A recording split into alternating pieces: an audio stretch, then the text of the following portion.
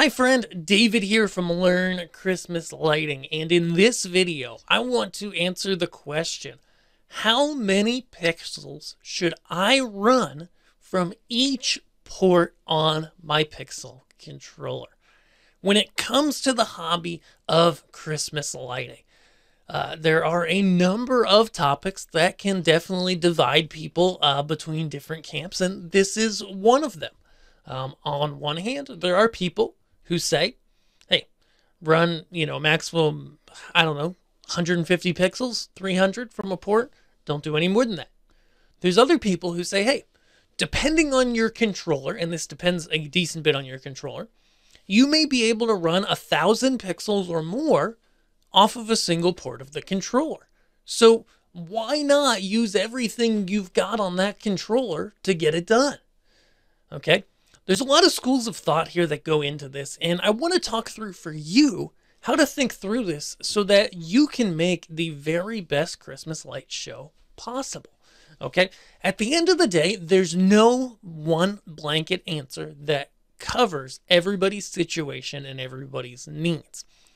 Ultimately, whether you use the full amount of pixels your controller can do or not, the decision comes down to the seesaw, really weighing out the seesaw of complexity of setup and potential reliability versus the getting the most bang for your buck out of your controller, meaning how much can we get out of them. So when it comes down to it, the Pixel controllers that have been around in this hobby and in the world of pixels for a long time, there have been two types. Right, the first type that came are the local type controllers, whether it be a Falcon F4, F16, something from Advatech or SanDevices. These controllers offer local ports, which allow you to, basically bring this close to your props and then run short cables from the controller to each prop. Now, the problem you run into with this type of controller is if you need to make the data go more than like 25 feet, you can start to have some issues. There are ways to cheat the system. There are ways to, to try to finagle to make it work. Also, among that 25 feet, you're going to have power loss as well, voltage drops. And depending on how many pixels you have on the other end of that 25-foot cable, determines whether you need to add in power injection or not. Okay? Now, there are also the newer type of controllers, are the long-range type controllers. Okay, I first ran into these with the stage lighting company Entech, and then of course there's the Falcon F48 and the newer Culp controllers in the world of Christmas lighting that offer that ability to be able to get that control. So the question then is, and the Culps are a hybrid type controller, which I like the best, is super cool. So the question is, how many, I know this is almost turning into a what controller should I buy video, but ultimately that influences how many pixels to run on each port. So if you look at it financially, let's look at the financial first, okay? Say you've got a Falcon controller or a Culp or something like that. You can run 800 pixels off that port. Maybe the number's higher, maybe it's lower, but let's say you could run a maximum of 800 pixels off of that port, okay? And maybe your cost, actually, let me just pull this up here. I know I'm not recording the screen right now, but we'll go to pixelcontroller.com, to Falcon controllers here, and go to a F16 controller, and I will put it up on the screen here for you guys later. And from an F16 for 200 bucks, we have 16 ports on it, okay? So 200 divided by 16 means that we're paying $12.50 a port, basically, if we just have the standard F16 controller. And so what that then looks like is you tell yourself, okay, if I'm going to go use power injection, over adding another port, and again, this is relative, it needs to be within the context of your display. But if you say, okay, I'm going to get an F8 power distro, and instead of using another controller, whether that be a Falcon F4 or an F16 or whatever, but say it's another F16, it's 1250 per output. So that means, an F8 power distro from Falcon will do 8 outputs of 5 amps each for power distribution. It's not going to do data, but for power injection, we add that in. We add in some power Ts at $2 a piece, and we say, okay, if we want to power inject, we'd still need the same power supplies either way, whether we're adding another controller or power injecting. So the difference in cost when we look at it financially, when we look at running, say 600 pixels instead of 300 or 300 instead of 150, the difference financially between running those on a power injection board versus adding a new pixel controller is basically the cost of the power injection board. And it's going to come in cheaper almost every time to do it that way, right? Because a Falcon F8 or a similar power injection board are generally around $10 to $15. The power injection Ts, maybe there's 8 of those and so that's $2 a piece. But you're still looking at, 8 ports. So say it's $2 a port. If it was $16 with shipping or whatever, it's $2 a port for just power injection plus a $2 power T. Everything else you would use in the other setup, so the power supply, the extension cables, everything else would be used if you had a controller there. Another controller, the difference just being, okay, that's the difference. So if you want to add, if you're looking at it from a purely financial basis, it's always going to be cheaper to add power injection. To go, okay, I am going to use, like a Falcon F16 here is 1024 pixels per string in 16 string mode. Okay.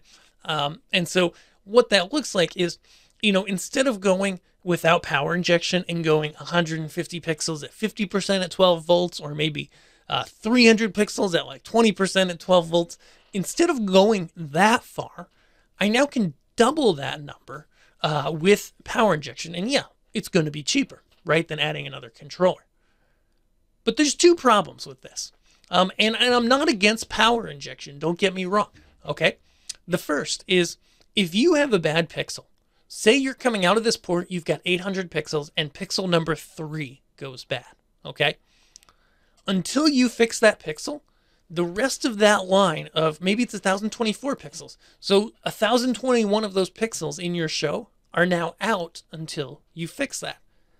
That's probably going to be noticeable to most people watching your show, okay? Now, if you buy good pixels from good quality vendors, you burn them in for a while, you just let them run before you put them up on your house. Some people run them for a couple hours, some for a couple days.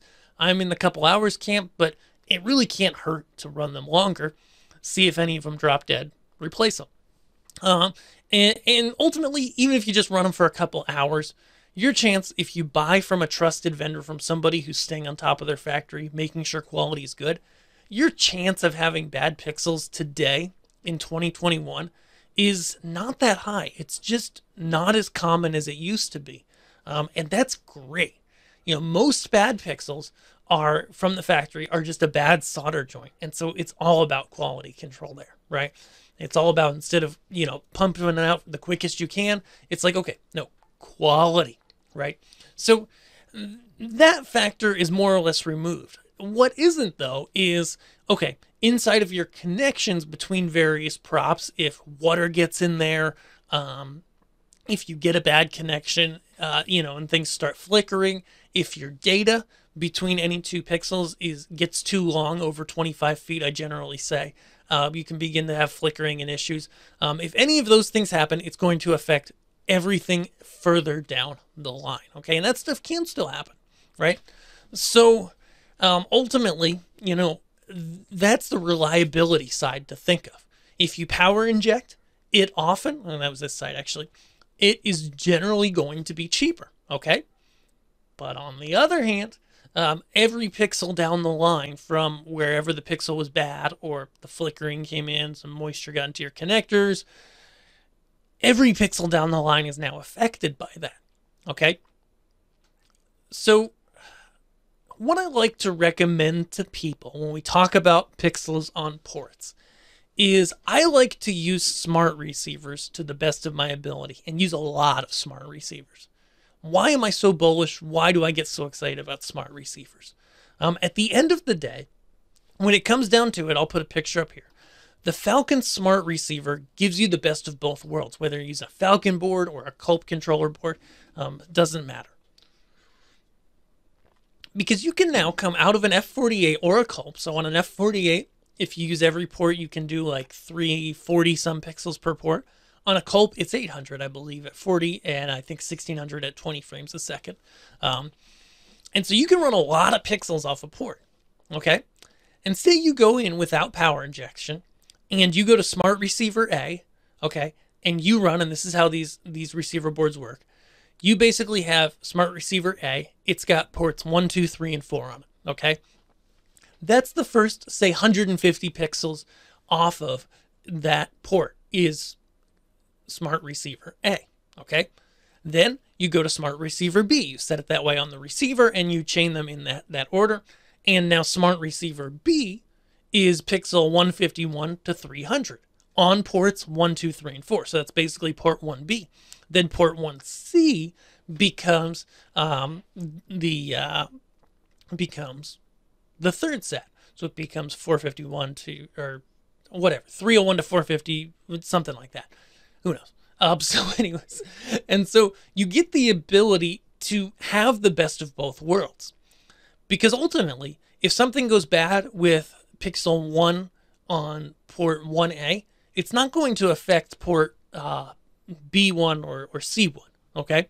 Any issues that you have are not going to mess with it, but you still, on your main controller, on the processing on your Falcon or your Culp controller, you still are using all of the processing that's on board. You're not wasting pixels by not power injecting, okay? And then the benefit of this is that when you're setting up your show, whether it's yourself, whether it's with friends, neighbors, whoever wants to help, it becomes a lot less complicated to set up the show. Because now when you're telling someone to plug something in or helping them do so, you just say, hey, come out of this plug on this controller box, right? That's labeled whatever, 23, and go to those couple snowflakes, right? And there's no like, okay, we're going to go to these, and then there's this different box, and we have to use a T, and then we insert it here, and it adds the power. Like, that's a whole lot more complicated, not just for myself to remember, but also for whoever I have setting up. Is it going to be a little more expensive? It is, but not as much as you may think, because a smart receiver is only $22, okay? And, you know, the power injection board is like $16, right? And the difference between the two, of course, is sure, the power board can do twice as many ports, right? It's got 8 outputs instead of 4 for $15. We're saying 16 to make the math easy. But ultimately, you know, I think it's the best of both worlds to use a lot of smart receivers, to use them heavily. Because ultimately, what I value, and maybe you value this as well, is the ability to basically sleep well at night knowing, okay, like I don't have to constantly check up on my show, knowing that if something goes bad, if a pixel goes out, something goes wrong, a smart receiver box, you know, the power supply dies or gets wet or something, which has never happened to me, but it could. I don't have to worry about, you know, 1024 pixels for each port or 800 pixels for each port being out, because that's a lot. Instead, they're smaller numbers. And ultimately, that's going to make your display more reliable and your life less stressful when you're putting it up. I hope you've enjoyed my take on this topic. How many pixels should you run from each port on your controller? Obviously, everybody's got their opinions and their methods here. These are just my own. But if you do like what we're dishing out here, be sure to check us out here, subscribe, and go grab my free guide to begin with Christmas lighting. The 3 things you really need to know before you buy anything in Christmas lighting. Then we'll see you guys over on this channel next week and on LearnChristmasLighting.com. Have a great day and Merry Christmas.